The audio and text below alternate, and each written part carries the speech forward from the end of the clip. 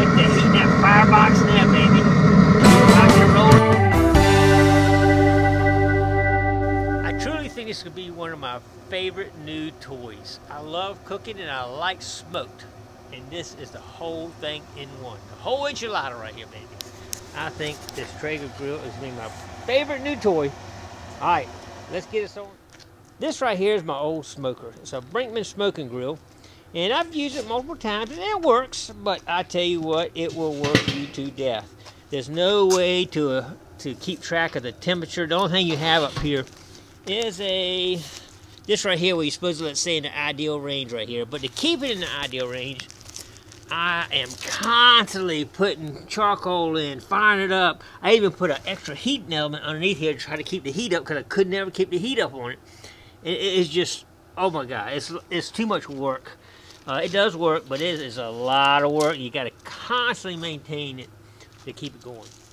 All right, this is my old grill I've been using. The KitchenAid. It's a really nice grill, but look at this. It is totally rusted out. It can't be used anymore, that's for sure. It is gone, totally rusted out. So I had to replace this, and I was looking for either a smoker or a grill, and I think I got the best of both worlds. Let's check out this grill.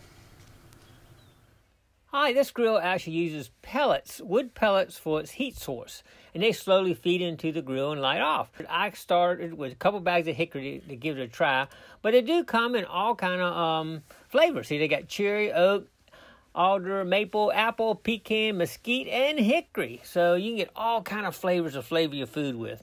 And I'm really starting to buy into the pellet theory now. I mean, they give good smoke, they give good flavor.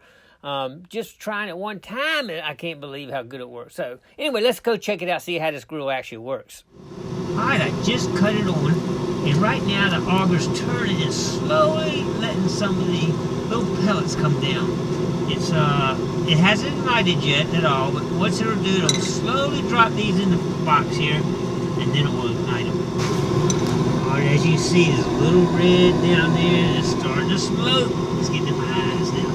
Oh yeah, there it goes. She's lit off now. And it's slowly allowing a little bit more to come in at a time. And it's ignited right there. Ooh, look at the smoke coming off. It's looking good. Check it out. It's just getting started. This thing amazes me how accurate and how easy it is to operate.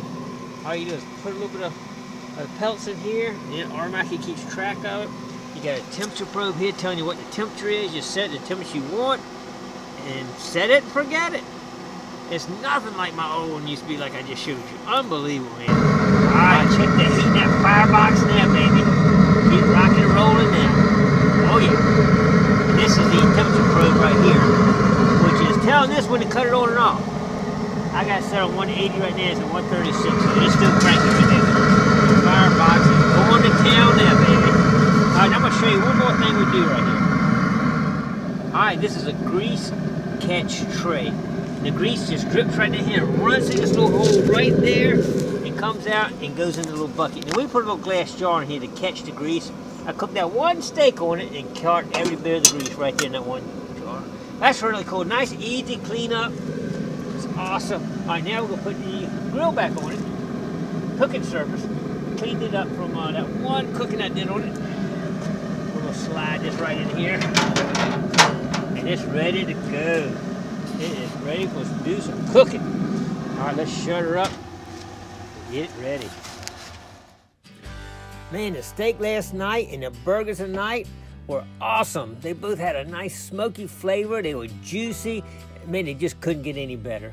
I think this is gonna be one of my new favorite toys. Look forward to a brisket or a Boston butt in the future. I see them coming. All right, stay tuned and check it out.